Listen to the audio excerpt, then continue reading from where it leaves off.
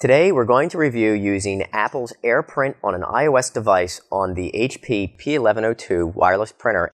So from an Apple device, once this machine's set up wirelessly and you enabled advanced Ethernet features, AirPrint and ePrint capability, you want to go to your mail feature. You can also use pictures, but one of the easiest things to show is printing from a phone. Once you get your email up, you want to use the reply button, choose print. Inside here, there's a select printer option.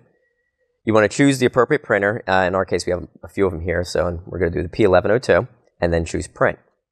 It should tell you that it's basically processing the job and sending it, and as you can see, this email is now printing out on the printer without need to be at a PC to do it. This will also pull documents off of attachments. It can print PDFs, Word documents, and also strip JPEGs, pictures, out of documents.